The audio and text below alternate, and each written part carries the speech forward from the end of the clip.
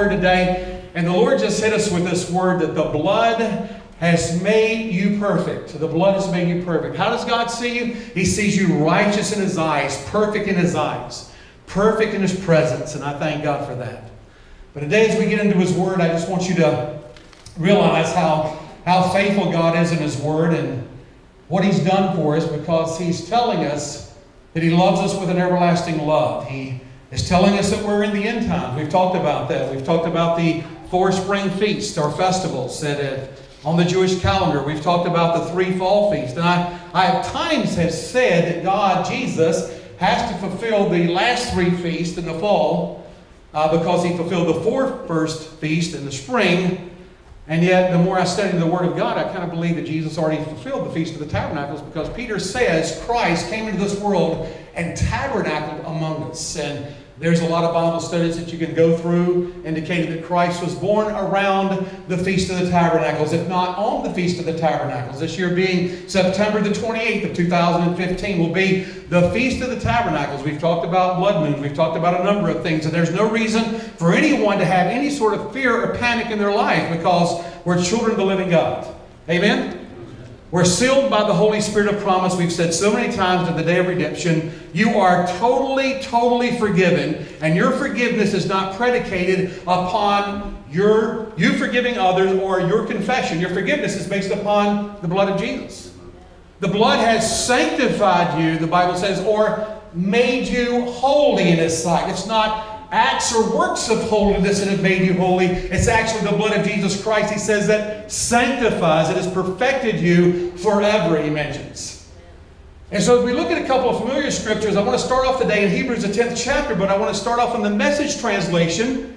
And then we're going to go to Ephesians 1:7, and we're going to talk about the Message translation again, because as we go through the King James or the New Living Translation or the NIV or whether it be the New American Standard Bible, whatever it is, I think the simplicity of the Word needs to be broken down so that people can see what Christ has done totally, or the finality of the cross of Christ. Because we're gathered around a communion table today. And Christ says, as often as you do this in remembrance. Remember what I have done. Realize it is me then lifting you up, and you need to always look in the direction of Jesus Christ. Because every single scripture upon these pages, as we mentioned so many times, testifies of Christ. And if you don't see Christ in every scripture, you need to go back and look again. Look at it again. Because it's a declaration of Christ, he says, a revelation of Christ, as he mentions even in the book of Revelation. So Christ said, search the scriptures, for in them you think you have eternal life, but they testify of me. And then he says, lo, the volume of this book has been written of me. The tool on the way to Emmaus, he says, as he opened the scriptures and went through the prophets and told them all the scriptures concerning himself. And the Bible says that did not our hearts burn within us when Christ unveiled himself in the scriptures? Your heart truly burns within you when the Holy Spirit tells you more about Jesus. Amen? He's the only reason why we gather together. He's the only reason why we have an assurance. He is the one, the Bible says, every knee shall bow, every tongue shall confess that Christ is Lord, to the honor and glory of the Father. And so as we look at our scriptures today, it says here in the book of Hebrews, the 10th chapter, 11 through 18, in the Message, it says, every priest goes to work at the altar each day, offers the same old sacrifices year in, year out, and never makes a dent in the sin problem. It is a type, it is a prototype. He says it's nothing more than something that's taken place that is a picture of what will take place in the future when Christ takes away the sin of the entire world, as he bears the sin of the entire world upon himself. He says at the cross of Calvary. God says every single sin was taken care of at the cross of Calvary as far as Christ suffering and dying in our behalf. So then God would be unjust to try you for the same sin that he tried his Son on the cross of Calvary. We'll realize that God is not unjust. He's justified, and its grounds for justifying you is the blood of his Son. Precious blood of his Son. 2 times in his word, he audibly declares from the heavens, I mean, literally, he mentions that as he closes chapter 3 of Matthew and opens chapter 4. When we look at also him declaring it in Matthew 17, twice he declares audibly that this is my beloved Son, in whom I am well pleased. And one time he says, hear ye him. So it's not trying to point towards a pastor or towards a philosophy. It's to point towards Jesus, where he says, hear ye him. Don't hear Moses or Elijah on the Mount of Transfiguration. Hear my Son, because the days of the law, he says, or the days of the prophets, and whereby they're bringing people from the law to God, are done away with. Now is the day of grace, he says. Now is the day of grace. He says every high priest, as I mentioned, can't make a dent in the sin problem. And he goes on to mention this. As a priest, Christ made a single sacrifice for sins. And that was it. One time and for all, never to be offered again, but taking in every single sin and bearing it upon himself, he says, at the cross. Christ was made a sin for us, who knew no sin, that you and I would be made, he says, good news, the righteousness of God in Christ Jesus. So what we do so many times is we really don't take that in, because we allow ourselves to still fall prey to guilt and condemnation, where God says that you and I have been set free from that through Christ Jesus. You're now a new creature in Christ Jesus. Old things have passed away. Behold, all things have become new, he says. That you now are clothed in the righteousness of Jesus Christ. That you are as righteous as Jesus Christ. Why can I say that? Because he's made me that.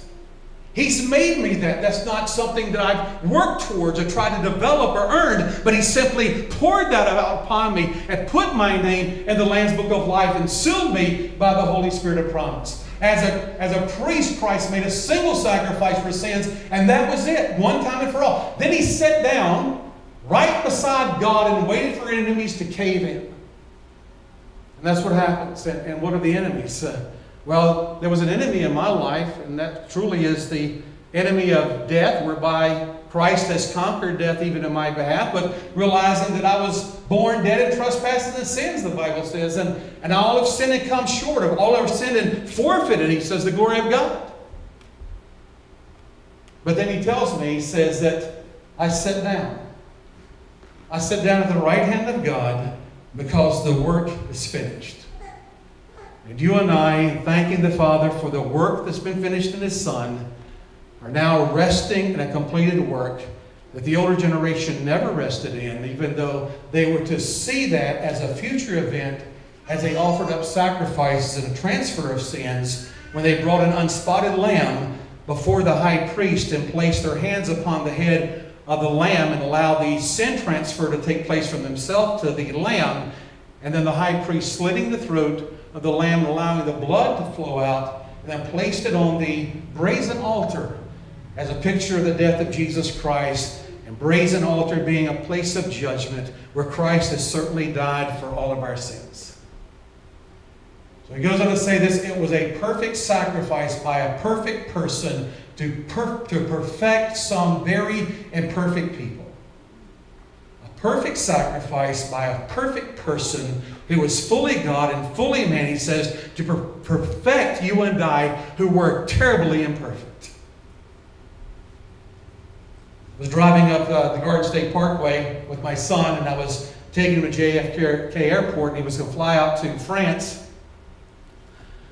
And I was telling him the importance of making sure he abides within the laws of the countries that he's going to. I mentioned that to him when he was in China for 2 months. I said, you know, you have to listen to what they're telling you. So then I, in my impatience, decided to cross over from the express lanes to the local lanes in the media, cross an area where I wasn't supposed to cross after I told them that. And I was trying to look out for the state police so that they didn't see this illegal transaction. And so then I went over, I looked in my rearview mirror, and there's a police officer, state trooper, 3 cars behind me, and he pulls up beside me and gets on his intercom and says, Pennsylvania, because I was driving a work truck that said Pennsylvania. He said, what you did is highly illegal. He said, Pennsylvania, that was highly illegal. Not just illegal, highly illegal. That's a major. And how many times in a day's time that you and I have highly illegal or highly transgressed against the law of God? And yet total forgiveness has been provided, and people say, well, you know, you just give people a license to go out and sin. I've seen people sin greatly without a license. We're trying to point people in the direction of Jesus Christ. And believe me, when He speaks into your heart, He will melt your heart. And He will always come along with love. I had a man that was trying to tell me about disciplining children, because we've had 10 children, so sometimes he asks for our advice. And then he has 2 children. He says, well, did I handle this right? He's got an 8-year-old and I think a 5-year-old. Did I handle this right? And I said, you know, the only thing that really handles someone right, because his wife is a staunch disciplinarian, which is okay. I mean, that's fine. But you can get a child to sit down and they can still be standing up on the inside. You haven't changed anything. But believe me, when I was in my rebellious years, 18 years old, I came home one night and I had been gone and they were looking for me, and my dad met me in the front yard, and my dad could have killed me. He could literally have broke me in half, but he didn't. He came out there and spoke to me very tenderly and melted me and had me crying without doing anything but speaking a soft word of love to me. Because He melted me. And Christ will melt you with His love to a place where He shows you a marvelous transformation. He's transforming you into the very image, He says, of His Son. And that's the impact. So He goes on to say this. By that single offering. By how many offerings? 1. Hebrews 10:14. By one offering, He has done what? He has perfected for how long? Forever. Those who are sanctified. And how are you sanctified? By the blood of Jesus. He says this in the Message translation. By that single offering, He did everything that needed to be done for everyone who takes part in the purifying process. Meaning that it's not a progressive, as has been mentioned sometimes, a progressive sanctification based upon a person's work. It is someone coming to understand the message that Paul declares, and that is the day of grace. When we talk about the end times, we're now at September the 6th. We know September the 13th is the end of the Shemitah year. We know that we go into Rosh Hashanah, which you understand is the Feast of the Trumpets. We know that there's going into the year of Jubilee. As we come up, we know things are escalating in a direction that they have never reached this plateau before. We also understand what's taking place in the Pope and his visits, whether it be the United Nations and the Agenda 21 as they usher in the New World Order. All these things are taking place, but it's already been taking place. Agenda 21 has already been proclaimed in California. Why do you think they have such suffering, such death? Why do you think that they have drought as they do? How do you think things are coming about as they are, and ignoring immigration laws and everything else? What do you think they're doing? They know exactly what they're doing. They have an agenda, and it's called Agenda 21, the 21st century, to be kicked off the United Nations building this year on September the 25th. And you know what? I'm not here to try to tell you to, well, watch this YouTube clip, this YouTube clip. You can watch many of them. I'm here to tell you that Jesus Christ is a good news, and that you're safe and secure in the arms of your Savior, no matter what. He goes on to say this. Look at this next scripture. The Holy Spirit confirms this. This new plan I'm making with Israel isn't going to be written on paper, isn't going to be chiseled in stone. This time I'm writing out the plan in them, carving it on the lining of their hearts. I'm actually putting my word into your heart.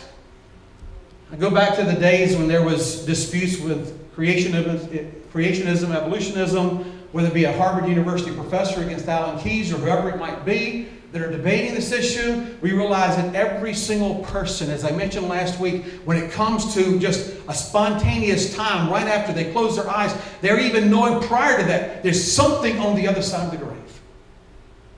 And so God has given you and I eternal salvation. Notice what He says here as we move on. He says, He concludes, I'll forever wipe the slate clean of their sins. Once sins are taken care of for good, there's no longer any need to offer sacrifices for them, for without the shedding of blood, there is no forgiveness. Why is it sometimes that we think that we experience confession of sins being forgiveness. How is it that we think that by saying something you get it instead of realizing He already gave it 2,000 years ago when He shed His blood? He's not going to shed His blood again. He did it one time. We mentioned that last week in the book of Hebrews, the 9th chapter, the 27th, the 28th verse. He did it one time. The next time He comes, it's not going to be dealing with sin. That's what He says. So the Bible is very clear. It's plain and clear, in fact. We go into this to see what God says as we jump over to our next scripture. See what it says here in Ephesians 1:7? You know, if you have a Bible, that's fine. If you don't, that's fine as well. But when I'm seeing the forgiveness of sins take place, I want you to realize that this cannot be preached enough.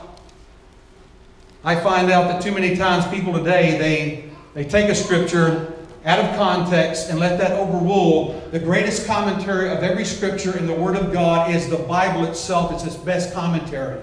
You have to take the scriptures that pertain to a subject and bring them together and realize that God never contradicts Himself. Never.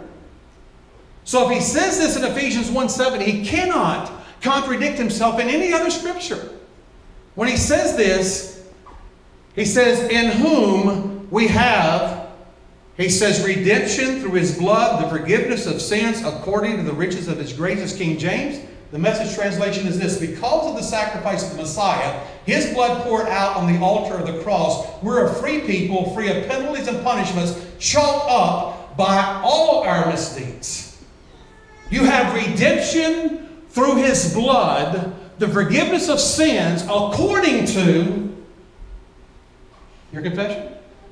According to the riches of His grace, He says. He cannot contradict that anywhere in the Word of God. It's plain and clear there. And when you look at the obscured many times, you try to justify a mandated belief. And I love this. I had a brother come to me and he mentioned to me, he said, how is it the church messed this up? How is it that the first century church had it right when it comes to understanding the grace message and the forgiveness of Jesus Christ? How is it that it's crept back into the church, mandated by the church, the necessity of making sure we keep the law in order for us to be perfect in the eyes of God? Where did that come from? It falls right back under the church of Galatia. If you take time to read those 6 chapters and understand that Paul said it's not a gospel at all. Somebody has bewitched you. Someone has lied to you. Someone's not telling you the truth about this message of grace. So he goes on to say this, and not just barely free either. Didn't just get by the skin of my teeth. Not just barely free. I mean abundantly free. Not just barely free, abundantly free. I love the way Eugene Peterson puts so much of this because it's simplified. It's declaring what's been declared, and I don't understand it. Because the King James Version of the Bible is written on an 8th grade level. Reader's Digest was written on a 4th grade level. U.S. News and Time Magazine is written on an 8th grade level, and people don't like reading those magazines. I can't understand it. So let's break it down. Thank God that He breaks it down. And He says simply this: you're abundantly free. He thought of everything, provided for everything we could possibly need, letting us in on the plans He took such delight in making. He took such delight in making. He goes on to say this. He said He set it all out before us in Christ, a long-range plan in which everything would be brought together and summed up in Him. Everything in deepest heaven, everything on planet earth, it's all Jesus who's victor over death, hell, and the grave. Amen? Praise the Lord. Thank you, Jesus, that you have given me everlasting victory in yourself. So let's start here now. Let's look at the book of Matthew 17, 1 through 8. This is the King James. And real quick, I just thought this past week, and I've certainly enjoyed the messages of when I get a chance, and it's not very often sometimes, but Joseph Prince, I love his teaching. We've got a chance to see him in Newark, and I love the ministry of the Gospel of Grace. God has certainly lit our fire in about 1995, and I thank God for the messages being taken around the world. And people can, have their own opinion as far as saying, well, it's just too liberal in its teaching. No, it sets you free and sets you free indeed. I went through this situation with And I was talking to my wife yesterday, and she was listening to someone about setting an individual down and showing them in the Bible where their sin is wrong, where it's wrong for them to exercise a certain act. And I said, the guy's totally off. And I respect the individual for what they've been used to do, but they're totally off. It's not my job to sit down and say, okay, brother or sister so-and-so, in passage here, what you're doing is declared wrong by God. That's not knowing the truth, and the truth shall set you free. It's simply taking them into, and I love to start with John, the first chapter, and I go through who Jesus is, the great and conquering King, who's God and Lord of all, and I want to tell you that your Creator loved you so much that He's done all this for you. That's where it's at. That's knowing the truth, and then the truth will set you free. That's where it's at. Because I can go and point things out, and if you look at Eugene Peterson's translation of Galatians 6, that one will melt you as well. Just take time to look at that. Because if you have a brother who's overtaken in a fault, simply realize this, that you could be going down the same path in another area and fall yourself, but always come alongside of each other and restore such a one in the spirit of meekness, considering yourself, because we all face temptation. And so I sympathize. And I really come to the place of empathizing with someone that has a tough time in any area. Because I've been there. I know where I was. I know where God has tried to reach me. And He always brings me, and I know it's God speaking, because He's always showing me the sun. He's always bringing light out of darkness. It's the Holy Spirit's job, He says, to show you more of Christ and His work. And we realize if you are a person that's demonstrating the gospel into any person's life, you're doing the same thing. And He mentions this. He says that after 6 days, Jesus taketh Peter, James, and John, His brother, and bringeth them up into an high mountain apart. It says that it was transfigured before them, and His face did shine as the sun. His raiment was white as the light. Now, His face was as bright as the sun. The Shekinah glory of God, the Shekinah glory of God that came down in the tabernacle and temple area to show the presence of God was visible right there on the Mount of Transfiguration. And I've taken 3 people. I've taken Peter, James, and John. We've all heard the translation of their names before. Actually, the stone of the law being replaced by grace. That's exactly stone Peter, and the replanting of James or Jacob, which is the Hebrew versus the Greek. And we understand that that is a replanting or a replenish, or basically a transfer to grace being John. And he goes on to say this, and was transfigured before them, and behold, there appeared unto them Moses and Elias, he says, talking with him. Now there's Moses and Elijah. There's no greater two among the Jewish people than Moses and Elijah. We have Moses known for the law. We have Elijah basically known as a restorer of the law. When we realize that the kings in those days, they departed from the law. There was a prophet sent to bring them back to the law. And the law did its job in bringing every man to the end of himself. That was the law's job, to bring you to the end of yourself so that you may finally give up. So we have this lawgiver and this law restorer being in Moses and Elijah. We have a Moses that died of 120 years old, and God buried his body or hid his body away. That is a picture of the Old Testament saints that died in Christ Jesus. He's there as a visual on the top of Mount of Transfiguration, Mount Hermon, being the highest elevation of over 10,000 feet, this mountain. As they stood up there and saw Christ, Jesus Christ, turned to the Shekinah glory of God, revealing, he says, as he peeled back the flesh and showed forth the glory that he poured out upon you and I, honor and glory. And so we also have Elijah, who never died, but was taken up in a chariot of fire. A whirlwind chariot of fire was taken up from the face of this earth. And I do believe the 2 witnesses of Revelation 11. But when I think about Elijah being taken up, he is a picture of the New Testament saints, that the dead in Christ shall rise first, and we which are alive and remain shall be caught up to be evermore with the Lord. Even so, come Lord Jesus. Amen? So he says this, and behold, there appeared unto him Moses and Elias talking with him. And here's the 4th verse in Matthew 17. It says, Then answered Peter and said unto Jesus, Lord, it is good for us to be here. Now, I don't see Jesus even asking him a question, but he's answering Jesus. No one asked him to say anything. But he puts on the same level Moses, the law, Elijah, the restorer of the law, and Jesus, who is grace and truth. He put them all on the same level, and that's what the church many times tries to do today. We're going to bring everything into a balance. Sorry, God's not interested in us trying to mandate a balance.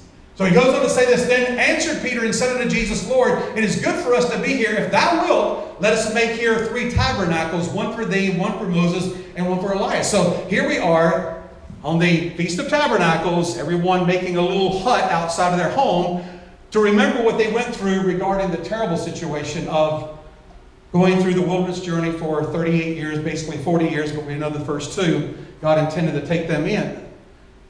And so he goes on to say this in the 5th verse, Matthew 17:5, While he yet spake, behold, a bright cloud overshadowed them, and behold, a voice out of the cloud, God the Father, speaking in such authority that he's proclaimed it from the very lowest level of Jordan to the very highest place of Mount Hermon. It says this, This is my beloved Son, in whom I am well pleased. What? Hear ye him. Not Moses, unless he's proclaiming through his word, which is all a picture of Christ as well, as the law brought us to the end of ourselves to show us Jesus Christ. The same way that with Elijah, the prophet, he says, directing people back to God. Here we find out Jesus is who's totally grace. He's totally grace. And God the Father saying, Hear ye Jesus. Hear Jesus. Hear the voice of my Son. Hear the sacrificial Lamb of God that will not take away, but took away the sin of the world. And then he goes on to say in Matthew 17:6, when the disciples heard it, they fell on their face and were sore afraid. They were afraid when they heard the Father's voice that said, Hear ye him. This is my beloved Son in whom I am well pleased. Hear ye him. They're trembling. They're on their face. I had a guy this past week that drove in from Virginia, going through a battle. He told me, he said, I'm going through a terrible time with my wife is involved in something, and we pray with him. He says, I've been on my face so much. I didn't even know he was a Christian. But as we continued, Joel and I taking him out to dinner all week and talking, we realized there was some tough situation he was facing. He's lost 22 pounds. His wife is not cheating on him, believe me. But it's another thing that they're facing, terrible situations they're going through right now. And he knows Jesus is the answer. So we had a chance to talk the gospel somewhat. My point is that it's all hear Jesus through the trial that you're facing. Look at the 7th verse. He goes on and say this in Matthew 17:7. Jesus came and touched them and said, Arise and be not afraid.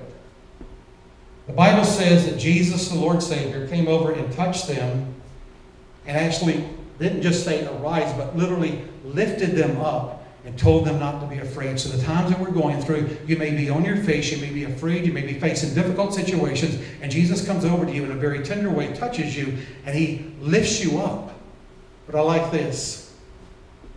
And that is, it is in the, not the active voice, but the passive voice. It's not active as if you need to do something and lifting yourself up. It's in the passive voice as it's already been done by Jesus Christ who's lifted you up. He's lifted me. Remember the old hymn, Love Lifted Me? Love lifted me out of my sin and my desperation, for Jesus, who's done it all, came over and grabbed a hold of me in a very tender way and lifted me up and said, Arise. Did he do that to a 12-year-old girl who was lying there dead and said for her to arise? Did he do that to Lazarus in the tomb that was bound with grave clothes and told him to arise and told the people who were around Lazarus to take off the garments? I had a guy in here last week, Warren Chandler, who gave me a revelation that he had regarding that Lazarus situation about the unbinding. He said, God gave me that revelation. I said, man, that's powerful. You know why? Because God gave me the same one a month ago without him and I talking, and I feel like it was fresh revelation to me. He said he thought it was fresh revelation to him. The Holy Spirit's telling us the same thing, and he's telling a lot of other people the same thing, that those who are bound with grave clothes, those that are bound with the law and death, he says, those who are around them, unbind them. That's what he says. And Jesus touched him and told him to arise and be not afraid. Look at the next scripture real quick, please. And I don't have time to get through all of it, but look at it. And when they lift up their eyes, they saw who?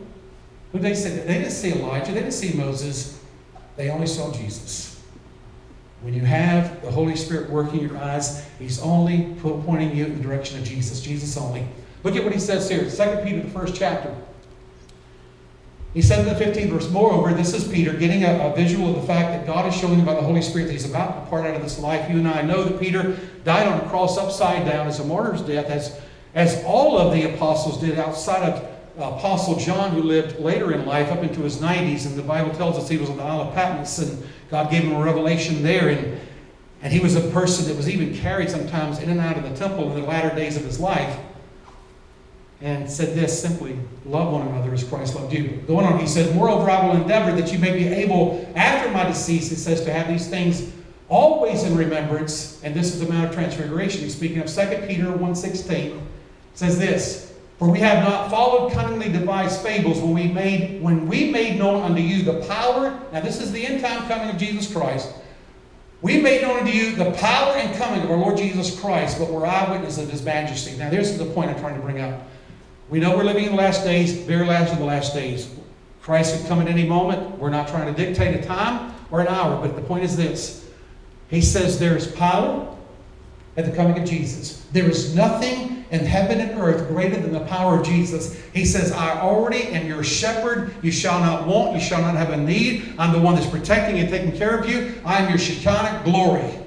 I am your Jehovah Jireh provider that knows everything that's going on. I am your great shield. I am your Nissi. I am your banner over you. I'm your Shalom. I've made you whole. I'm complete in every way. And I simply want you to do this. I want you to call upon not El Shaddai or even Elohim. I just want you to call upon the name of Jesus as you go to your daddy father.